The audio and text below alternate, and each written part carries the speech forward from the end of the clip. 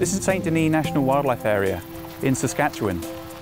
This is a field site located in the middle of the Canadian prairies in the Saskatchewan River Basin, just 40 kilometres east of Saskatoon.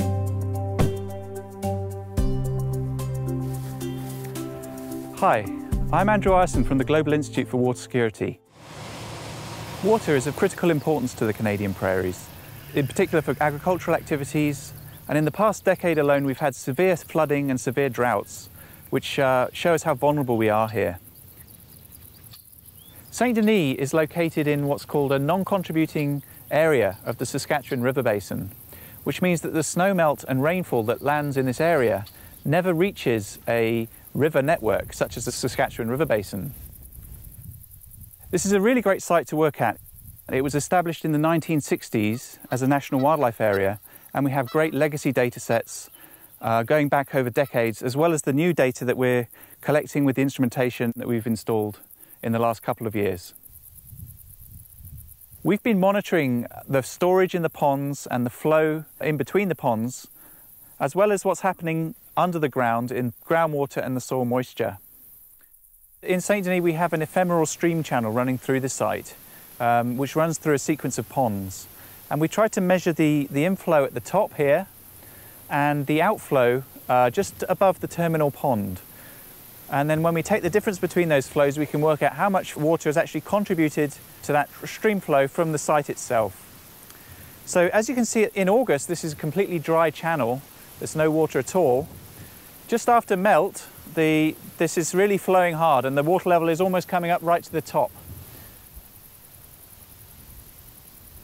So we have measurements of soil moisture with various dielectric instruments. We have matrix potential measurements with heat dissipation probes and with tensiometers.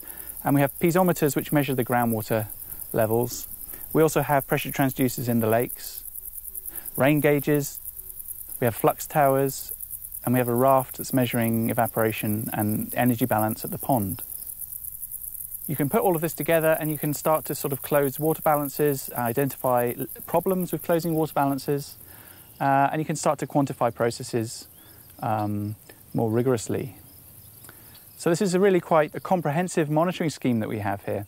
And we also have it hooked up to a telemetry system so that the data is sent straight back to our computers in Saskatoon. We can keep an eye on it continuously and archive it without having to visit the site to do that. Think it rained last night?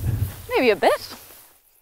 My research is concerned with stream flow generation and flooding on the prairies, so how water basically moves from the landscape to streams.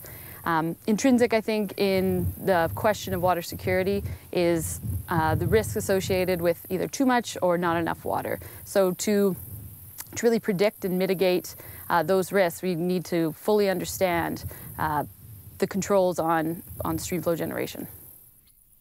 This research is part of two of the GIWS research themes, Theme A and Theme B. That's land use change and land management, impacts on hydrology or on water security, and climate change impacts on water security.